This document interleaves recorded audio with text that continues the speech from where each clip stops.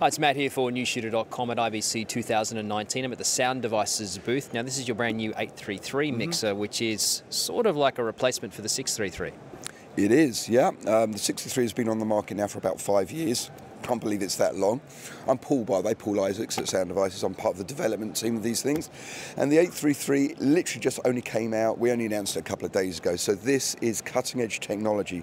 It's part of the same family as our Scorpio, which we announced at NAB earlier this year. And the Scorpio is our most advanced product we've ever developed, with 36 tracks, lots of preamps and what have you. This shares exactly the same processing architecture and FPGA architecture. It's a very, very powerful tool. So what is it? It's essentially a mixer recorder with 8 inputs and 12 tracks in a very compact form factor. So this is great for over the shoulder run and gun work, okay? Whereas the Scorpio is more of a cart piece with all its inputs and outputs. So what does this offer over the 633? Well, it's got an internal SSD, and I don't know if many of your readers or followers know the 788T. We used to have an inbuilt SSD on that, so we decided to bring that back. That's great, you don't even need an SD card now, it's all recorded internally. Having said that, you still have 2 SD cards you can record to simultaneously, so that's 3 drives, a lot of redundancy there. This has got 6 mic preamps. The 633 only had 3, and then 3 line inputs, but you have 6 here, plus 2 extra line inputs to give you the 8. The 633 is only a 6 input device. So 8 inputs and 4 mix tracks gives you the 12 tracks.